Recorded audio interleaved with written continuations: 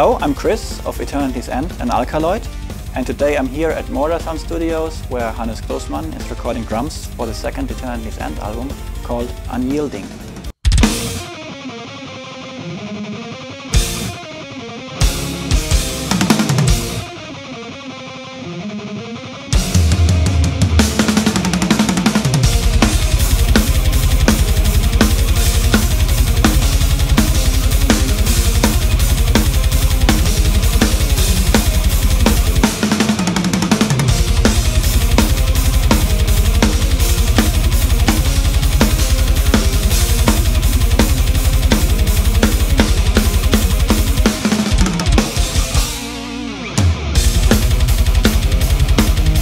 We had a little bit of bad luck after the release of The Fire Within, since our record label went out of business and I feel the album never got the promotion that it would have deserved, but we're back with a vengeance.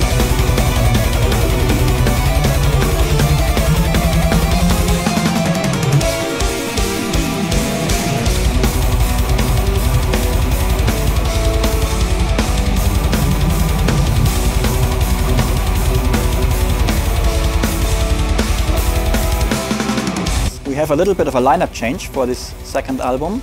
We're having a new vocalist, which is Yuri Sanson from Hebrea.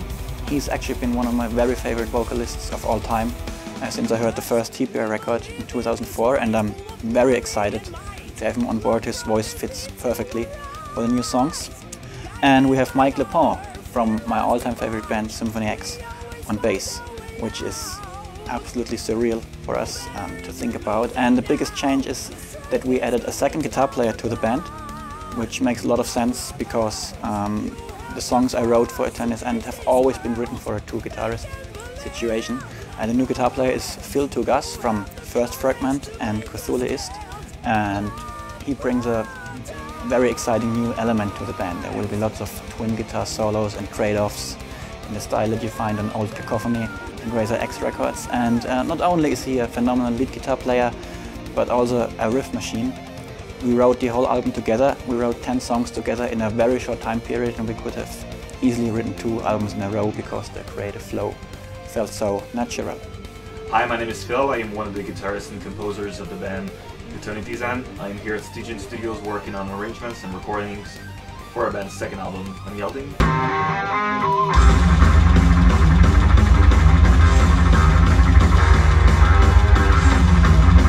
What we're creating right now is a piece of truly uncompromising power metal with speed metal and neoclassical elements. We're not reinventing the wheel. I mean, it's not the most groundbreaking offering in the genre scene, but we truly have our own way of doing things, our own way of mixing our influences together. The music on this album is basically a mix of German, Japanese, and American power metal influences mixed together with SNES video game soundtracks.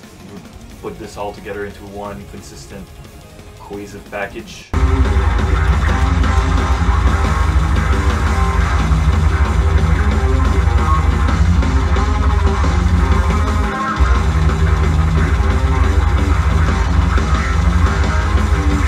Straightforward song structures, very aggressive riffs, extremely memorable choruses, and obviously we have our signature triple lead trade-off system.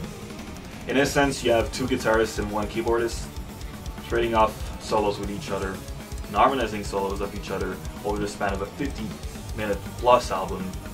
Obviously, the goal here was to create a very over-the-top, very flamboyant album. But despite this level of self-indulgence, the album doesn't lose any of its memorability or coherence, which I think is one of the best things we have accomplished with this album. The album will be mixed and co-produced starting last week of August by Pete Sielk from Iron Savior. He will also provide the choirs for this record, and he did choirs for bands like Blind Guardian, among many others. And we're trying to have lots of huge, epic choirs, big choirs on this record, much more than on the first one. Producing a record like this is a full-time job for everyone involved, but unfortunately there's not a lot of money anymore in that style of music nowadays. But in order to give you the best production possible, we need your help.